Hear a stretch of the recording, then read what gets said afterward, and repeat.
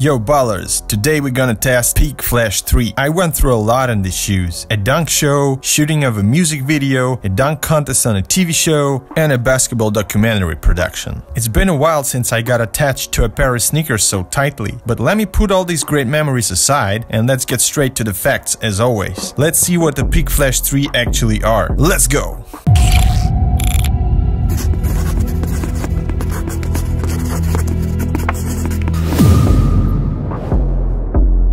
Technically, these are true to size, but only if you are looking at the US sizing. The rest of the size chart on the label is incorrect. The main issue with the Peak Flash 3 comfort and fit is that they are best suited for the players with wider feet. There's much room in the toe box, and I liked it when I wore these shoes casually. I mean, when I wore them casually straight to the court. No worries if you have a high arch. The inner booty is pretty stretchy and the rest can be adjusted with the lacing. The stepping comfort is pretty good and you don't need any time to break them in. I could do all the exercises on my first practice in these without any discomfort. But my homeboy Mr. Cake had a rub from the metal eyelet. Maybe that's because of his crazy wide feet. I didn't have this issue, but I'll have to drop the comfort score because of this. Overall comfort is okay, the shoes are non-restrictive, there's enough padding inside, and there are 3 Achilles pods in the heel area. The only issue is breathability, which is absent, and your foot heats up pretty quickly as you start running.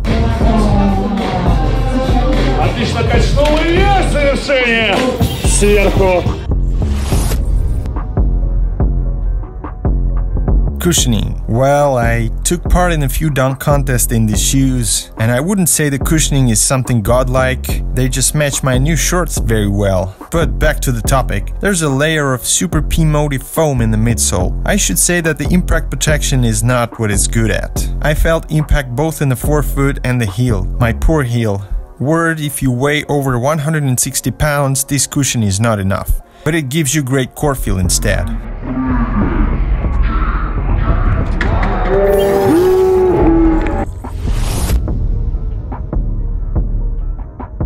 The traction pattern here is, I don't know, maybe it's the Great Wall. Whatever it is, it works. The grip is surprisingly good and squeaky even on a dusty court. Or it wasn't the court, I just forgot to wash the sole after playing outdoors where I played on every possible court and didn't have any issues with the traction.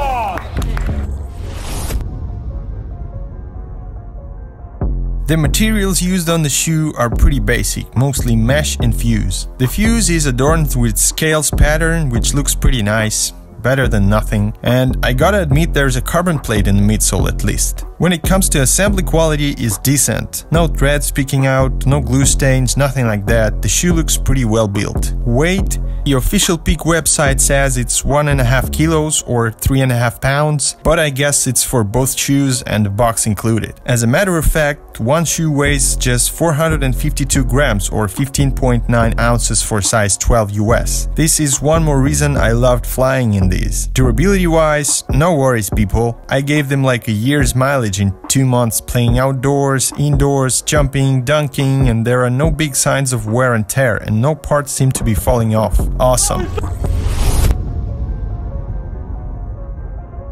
As I said, these are best suited for people with wider feet, and the toe box area is pretty wide and roomy. The lockdown is provided mostly by the laces, and the stiff upper in the forefoot kinda holds your foot in place, and parts of the midsole sort of cage it from the sides. The heel cup is there and it's pretty solid, but it's pretty wide also, so if you have a narrow foot, there will be no great lockdown there and it may lead to an injury. But for wider feet, it should be fine. When it comes to stability, it's all good. There is a solid outrigger that prevents your foot from toppling over to the side, and then there's a carbon torsion plate in the midfoot that adds to torsional rigidity. Lacking cushioning is a safety issue and I will have to drop the score because of it. You don't want to smash your heel every time when landing in this.